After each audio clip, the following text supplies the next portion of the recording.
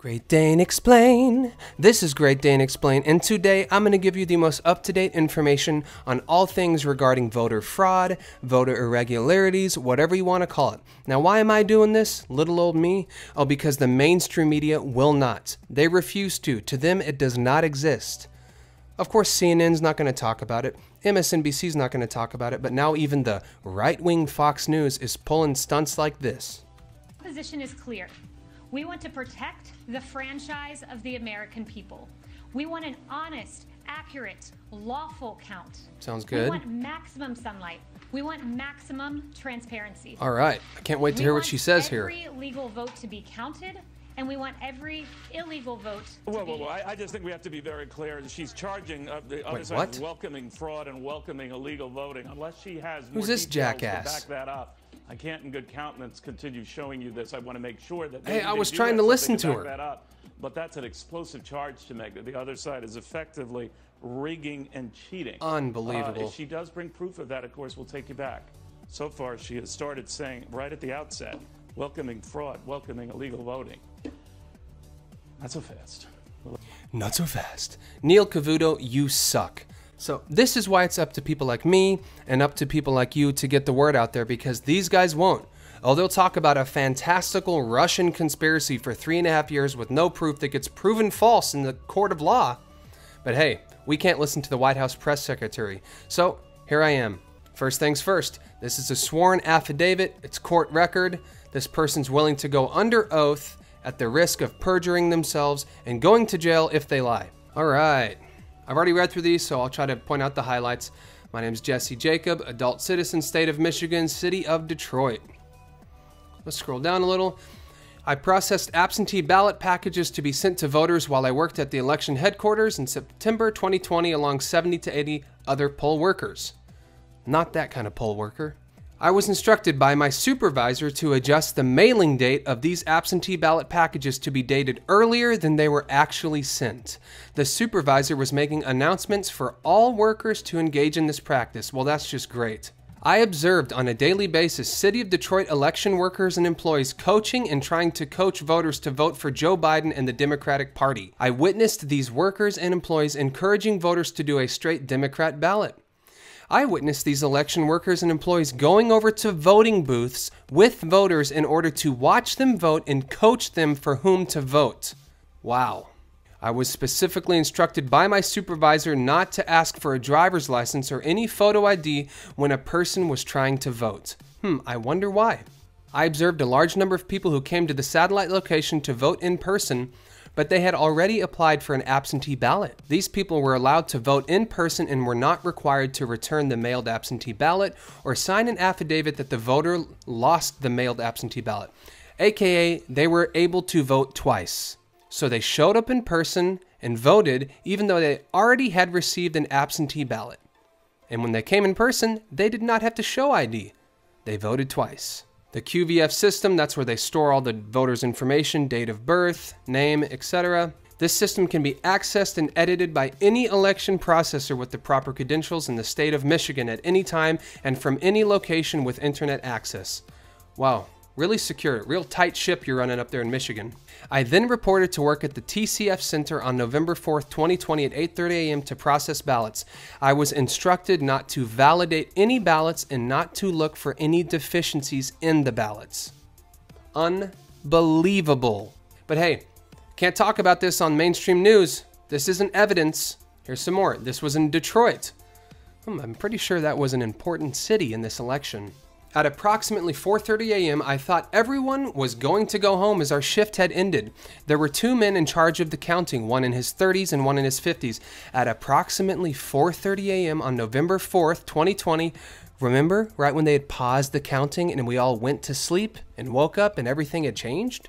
The man in his 50s got on the microphone and then stated that another shipment of absentee ballots would be arriving and would have to be counted. I heard other challengers say that several vehicles with out-of-state license plates pulled up to the TCF Center a little before 4:30 a.m. and unloaded boxes of ballots. At approximately 4:30 a.m., tens of thousands of ballots were brought in and placed on 8 long tables.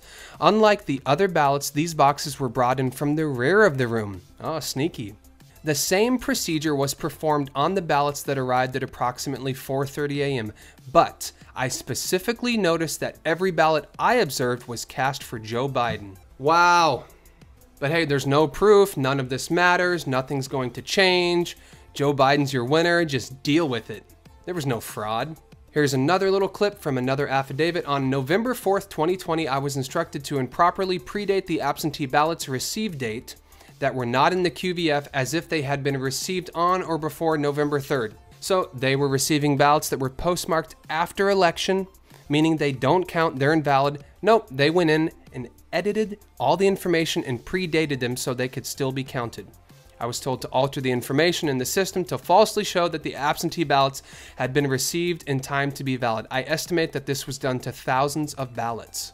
All right, now here's another one out of Michigan in the all-important Wayne County. All right, let's scroll through a little bit to number 15. Every ballot was being fraudulently and manually entered into the electronic poll book, QVF, as having been born on January 1st, 1900. This last batch of ballots was processed in the 8 p.m. to 10 p.m. time frame. When I asked about the impossibility of each ballot having the same birthday occurring in 1900, I was told that this was the instruction that came down from Wayne County Clerk's office. 1900. But hey, I was told, oh, that stuff about dead people voting, that's fake news. Nope, it's not.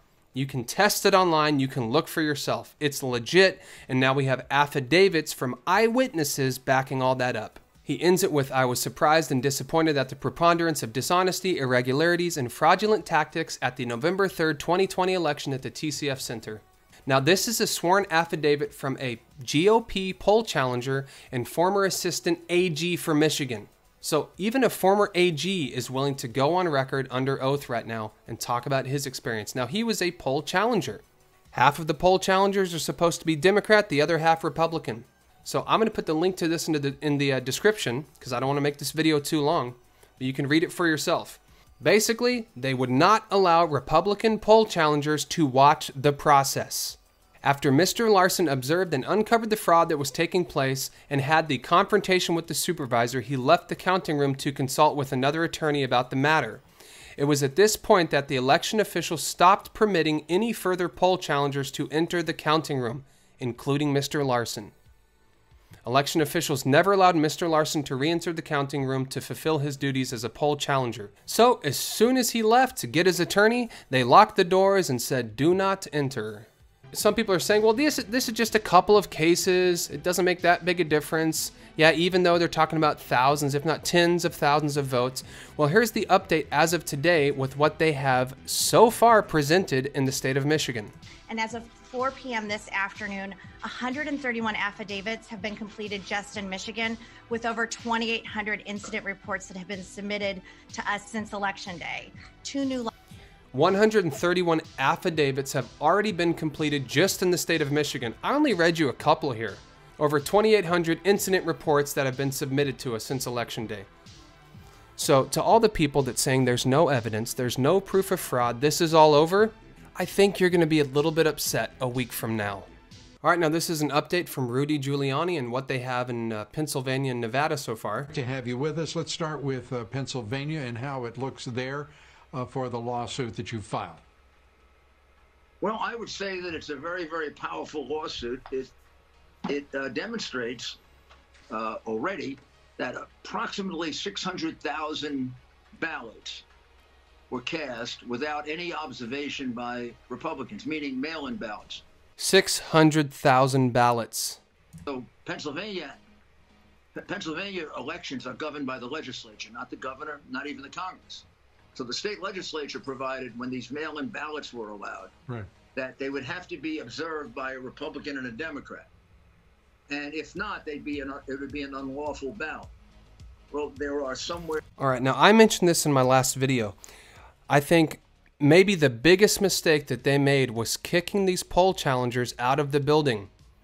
Of course, it just so happens that it was all the GOP poll challengers because the law is stating in these states that if both sides are not allowed to challenge and watch, then those ballots counted during that time are invalid. So if they're able to decipher when these poll challengers were kicked out of the room, timestamp it, and then everything else after that is no longer valid, we have a problem.